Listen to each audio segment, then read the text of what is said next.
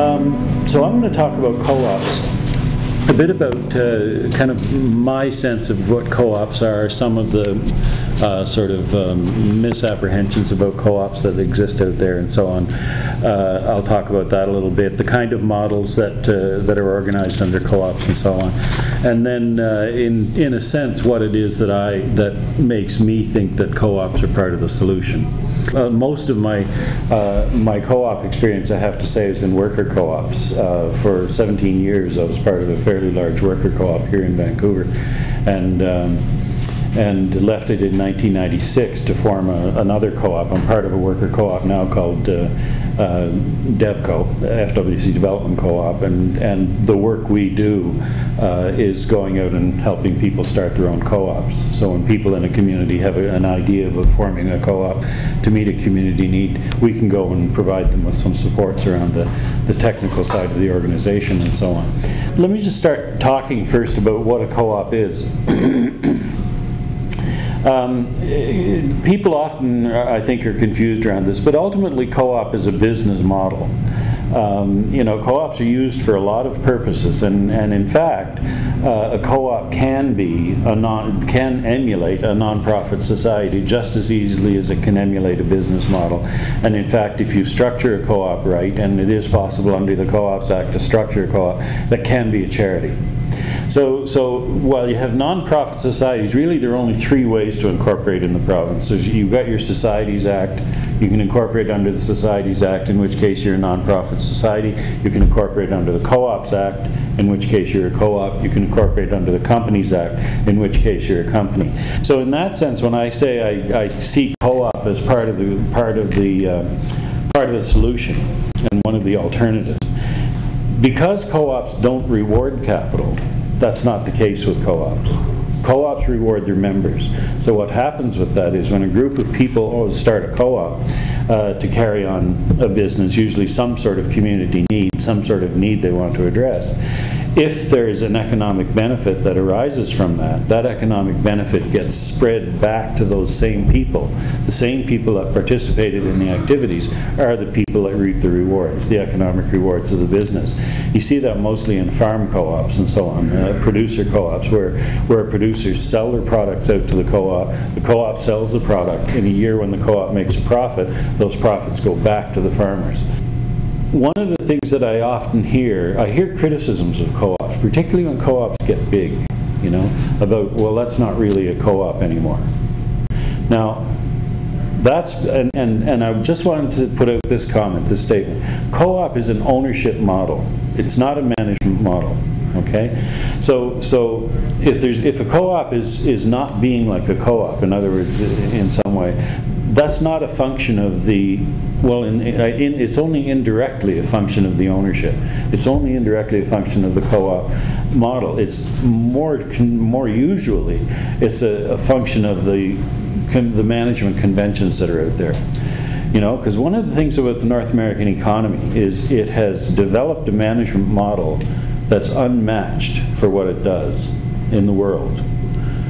The North American model of management, and models, I should say, of management, are very effective for what they do, very effective in running corporations. So lots of times, if a co-op, that's where managers get trained. You go to university and you study management. That's what you learn.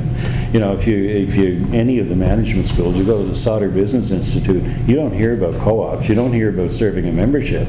You hear about how do you maximize return, and that generally means exploiting or getting rid of the externalities, your labor, the environment around you, all become externalities to what you're doing. So while some co-ops, some larger co-ops in particular, take on a fairly conventional management model, they're still co-ops, and the bottom line is still, they're locally owned, they're going to stay locally owned, and the people that benefit from the operation of that business are in the community that the co-op's located in. I don't care whether it's a federated store, whether it's Otter Co-op out around Abbotsford Way, you know, or whether it's the East End Storefront Co-op on Commercial Drive, or the housing co-op you live in, or whatever. It's the people that it's serving are the ones that are going to get the benefit. And it's generally a community benefit. when co-ops operate, when you incorporate a co-op, you incorporate following basically 7 basic principles, and these are the same all over the world. It doesn't matter if you incorporate a co-op here or in China or in Mongolia, which is another of the places that I was working with the co-op groups. They all have the same 7 principles that they operate on. Democratic control is one of the principles, which means doesn't matter how much you invest, it's one member, one vote. If you buy 1 share in the co-op and Chris here buys 100 shares in the co-op, you both have the same voting control. That voting control extends to your right to run for the board of directors. Anyone, if you're a member of a co-op, has a right to run for the board of directors. So you can actually insert yourself into the control structures in any of those situations, and have some vestige of control, some personal vestige of control. So democratic control is one. Open and voluntary membership. Co-ops do not discriminate based on culture, based on background, based on any of that when they're accepting memberships. So it's open membership and it's voluntary membership. You cannot compel someone to join a co-op by virtue of giving them some other sort of benefit. Now, you might say, well, what about worker co-ops? You know, if a worker co-op, like if they're going to work in the co-op, don't they have to be a member? And in fact, that's true. That's true. Usually, the laws in Canada, the ones that do say anything about worker co-ops, say that basically 75% of your workers have to have access to membership, and 75% of your membership have to be employees. So that sounds like you're holding out employment as a condition of membership. You know, a case could be made for that. But worker co-ops are in fact governed by their workers, by the people that work there. Economic participation by members. You can't become a member of a co-op without buying a share in the co-op. It could be a $5 share. If it's a non-profit type of co-op, Canada Revenue Agency has now decided it has to be a $1 share.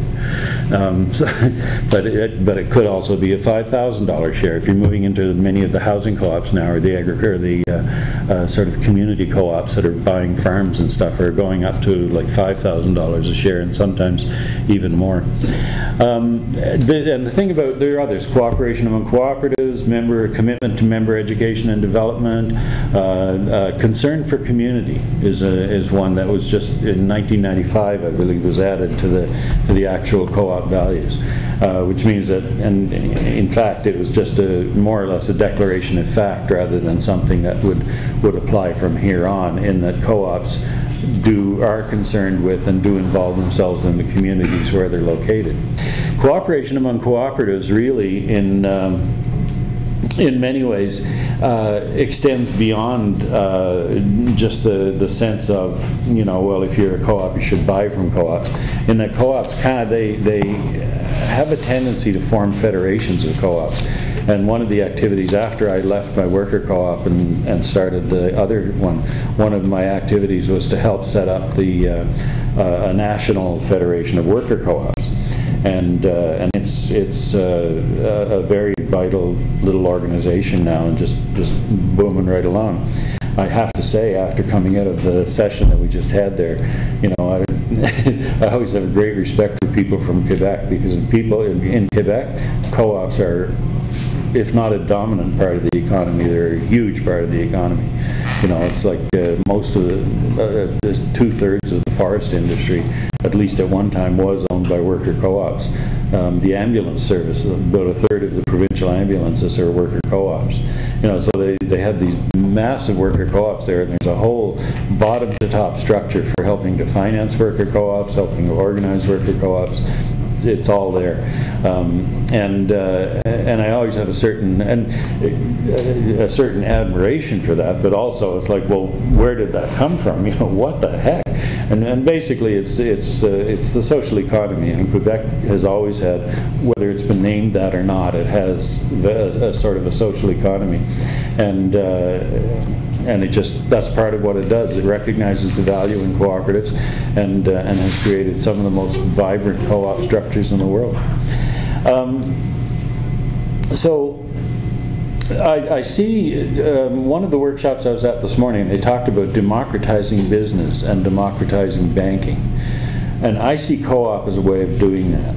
Because when I think about the idea of large networks, I have to say there's an ongoing, a long time ongoing, I wouldn't give it the status of a debate among co-op people, a discussion maybe around beers or something like that, but whether an economy totally based on co-ops would ever work. You know, if you could have a cooperative economy where basically co-op was the dominant form. There are regions in the world where that's true. If you go to the north of Spain, for example, the Mondragon region, there's an area there that probably has about 2.5 to 3 million people in it, where the dominant form is cooperatives. Many, most perhaps of the industries are worker co-op industries. There's huge sectors of co-op housing, there's co-op education. One of the larger grocery chains in Europe is there. It's a worker co-op, or it's a co-op, a consumer co-op. So they have found a way, and in fact they are one of the strongest economic regions in Spain. And at times in Spain, even when industrial Spain was kind of crashing and burning, and there was all huge rates of unemployment and stuff, the economy there was stable. It remained stable. They went from their first co-op was started in 1956, and it was in the 1990s before they ever laid off a worker, even through the economic downturns and so on. There's another area in Italy where in the Emilia-Romagna area, which was traditionally a communist area of Italy, and they too have a huge part. They've got a shipyard there that's been a worker co-op shipyard that's been continuously operating since the 1500s, which I think probably puts it as one of the oldest co-ops on the planet. But when I think about the kind of scale of co-op activity, and when you talk about democratizing business, will it ever democratize business? I keep having to remind myself that North America is the bastion of capitalism. I mean, this is where capitalism is probably healthier than it is anywhere else on the planet. Well, healthier in some respects, but certainly most supported up and down through the political environment and the economic environment. And and this is where most of my experience has been. So when I think about democratizing business in North America, I think that's a stretch, but certainly I think a mixed economy could be a very healthy economy, as we can see in Quebec. There's a mixed economy there, and I think that the economic situation would benefit greatly from a lot more democratized businesses through the co-op model. Democratized banking, again, you only have to look to the credit union system, which, in 2008, when there were massive amounts of capital dissolved and wasted away, just disappeared, the credit union system stayed strong. Credit union system did not hurt a lot from that. And the reason is because credit unions, again, like cooperatives, like other cooperatives, they look at their local region, and a high proportion of their investments are local. So you don't get the sort of high speculative earnings. You also don't get the high speculative losses when things crash. So when I think about democratizing business and democratizing banking, co-op comes to mind for me almost instantly. But then again, I'm dedicated to the model. And there are a number of reasons that I'm dedicated to the model. When I look at the experience of co-ops, not necessarily here in BC, because this has never been a particularly supportive environment for cooperatives.